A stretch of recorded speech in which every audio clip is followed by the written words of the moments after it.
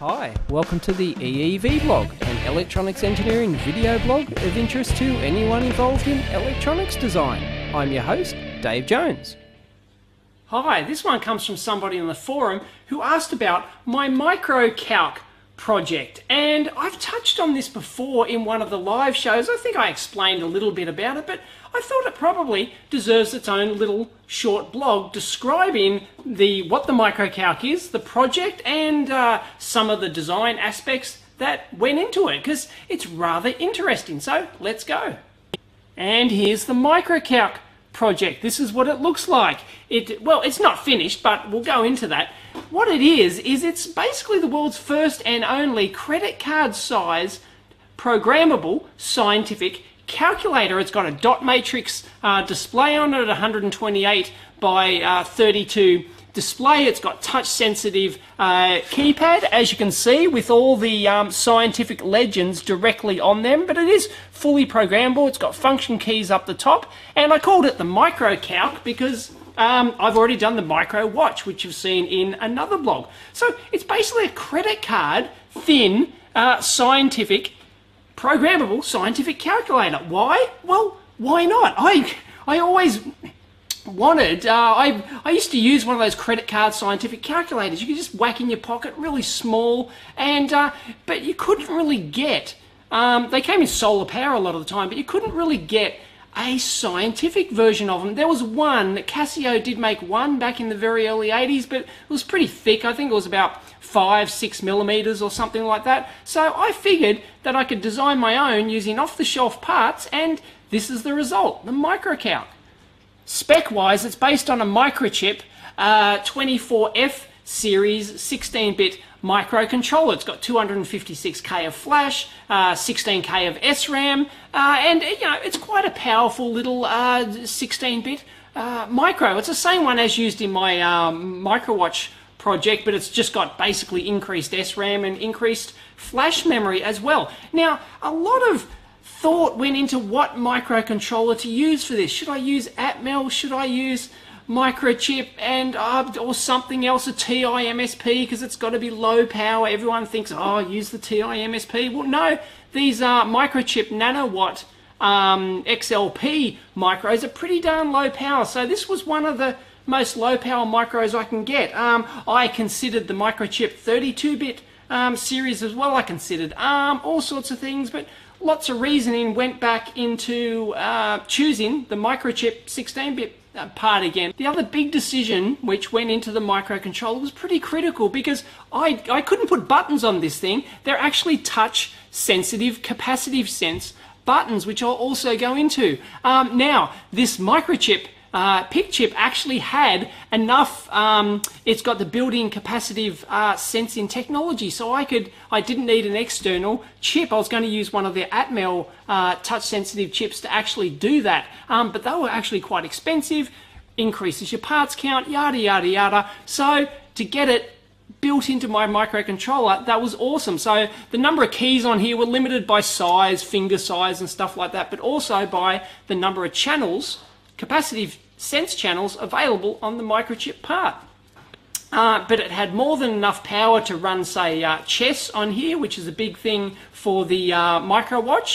Some of the guys out there, the users, actually wrote a chess program. It's the world's only chess playing watch. So I thought, oh, okay, we can play chess on this one too. So that was the microcontroller choice. It's a little bit arbitrary, a little bit of thought went into it, but plenty of power, once again, to take into account not only the dot matrix LCD display on it, but the micro SD card as well.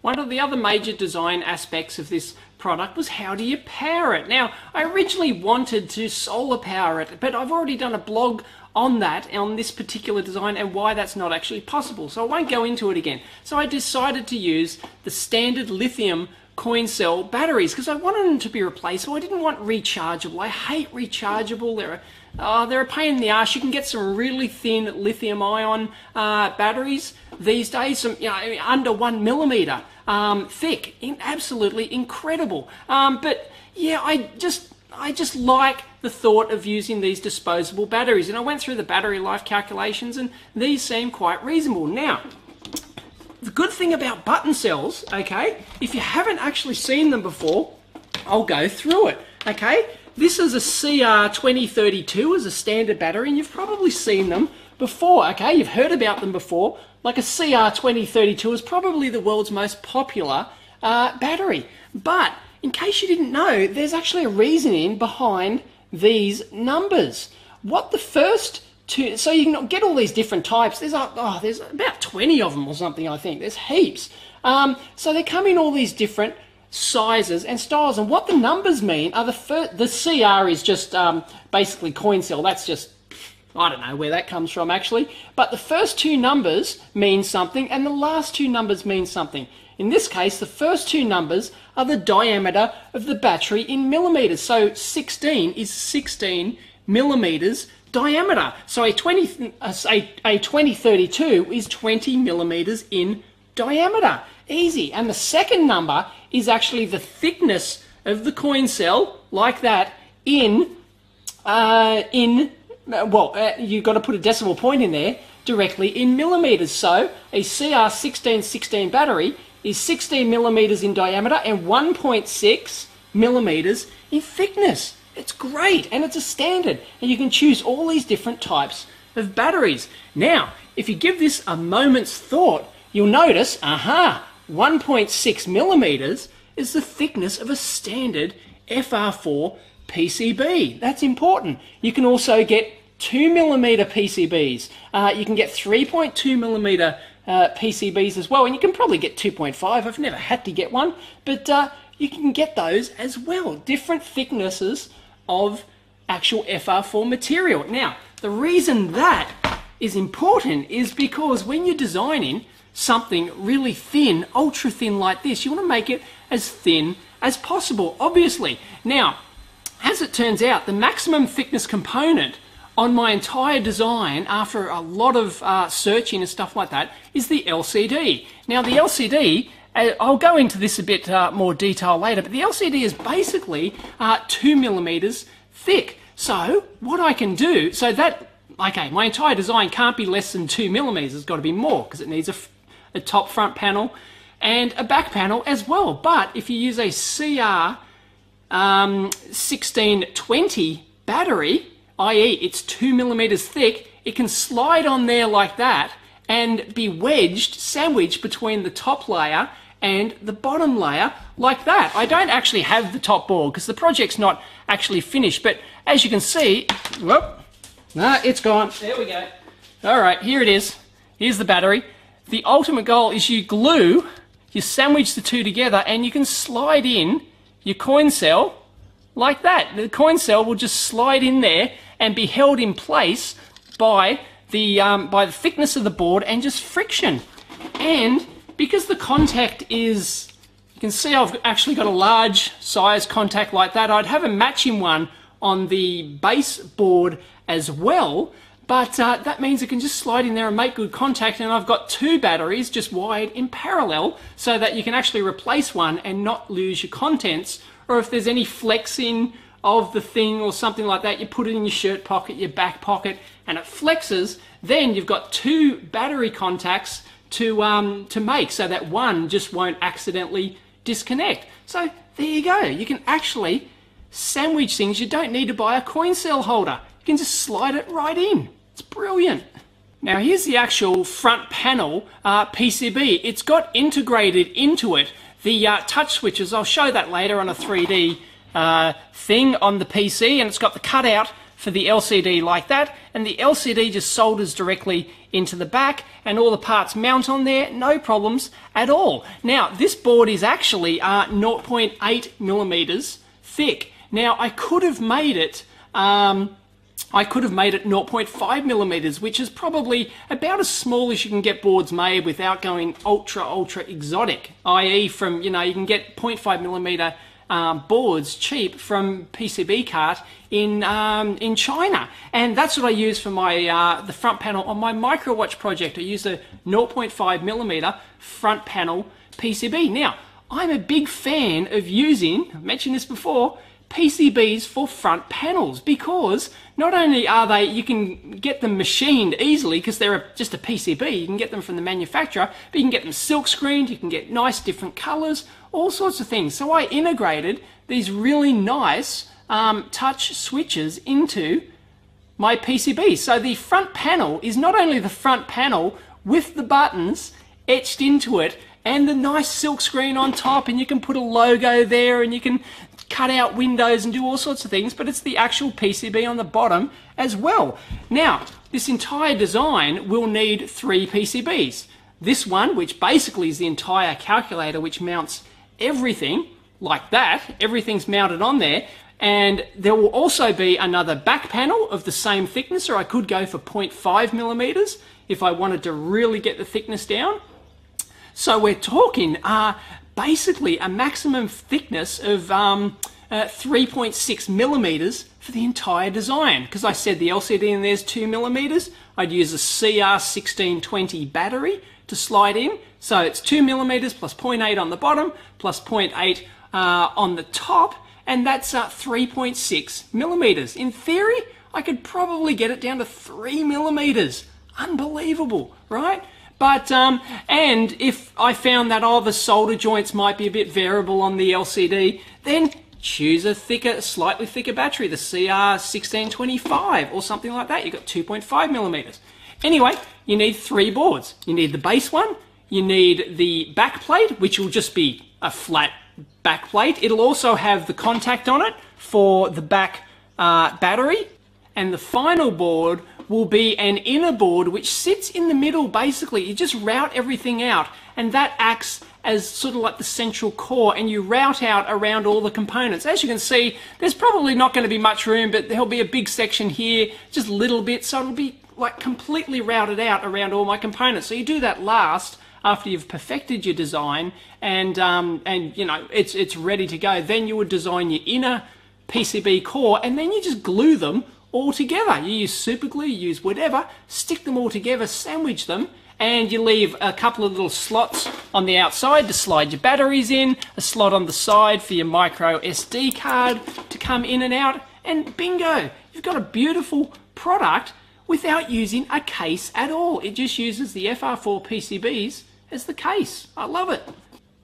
Here's a really good close-up of the main PCB, and as you can see, it's got the LCD mounting points here and here. These are actually mechanical ones. These are all the electrical mounting points, the micro SD card. This down here, this actual connector interface down here, is the ICSP, the in-circuit serial programming system, and it's got a reset button up there. But as you can see, these are the 2 contacts for the 2 batteries, which wedge between it. Now, as you can see, the LCD is mounted basically sort of, you know, on the back.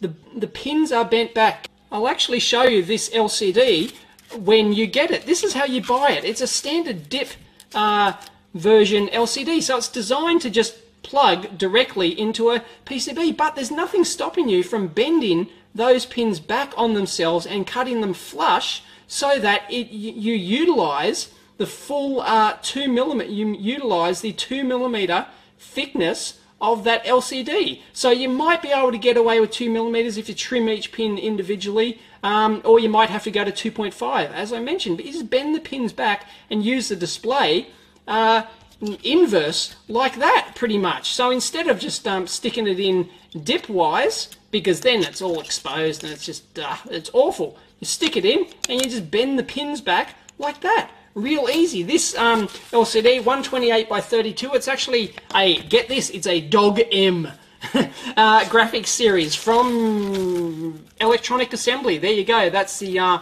model number if you want to look it up and have a play with it. It's not a bad LCD at all. It's reasonably priced, and it's only 2 millimeters thick. I love it. And in case you're wondering what all these wires here are, I've mentioned this before. It was actually a silicon bug inside the PIC processor for the ICSP port. Didn't work. The bastards. Unbelievable. But yeah, it's got a nice little reset switch. And if you're wondering what the hole up here is, when I was designing this, somebody said, oh, it'd be nice if it had like a hole to stick it onto a keyring or something like that. So, yep, not a problem. Just stick the hole in for the keyring. And you can actually see the tracks in here under the black solder mask. See, you can actually see the pattern under there, and I think that really looks quite funky. You have to sort of get it in a certain light. If you get it in a different light, it just looks all black and everything. But I think it's a really neat sort of high-tech look for that. And this is just a this connector here is just temporary for in-circuit testing and in-circuit prototyping and debugging as well. But there you go. That's the µCalc. It's not finished yet because I never got around to actually doing the backplate and the inner core board as well. But it's a really neat little project, and it just goes to demonstrate how you can, using a few novel techniques and a bit of thought, actually design something this small. A lot of the major manufacturers would be struggling to actually, like a Casio or someone, would struggle to get something this thin in a credit card style thing. I can do it using off-the-shelf parts, easy. All it needs is a bit of thought, and if you adapt an LCD like that, bend its pins back, or you could even use zebra connectors. You can get ones without the connector, those zebra strips to join boards top and bottom. And in case you're wondering how you get the power off the top board onto the bottom board, because you've only got the negative down here, the positive would be on the top board, for example. It would sort of, it would sit like that. So you've got to get power from this board down to this board. There's two ways to do that.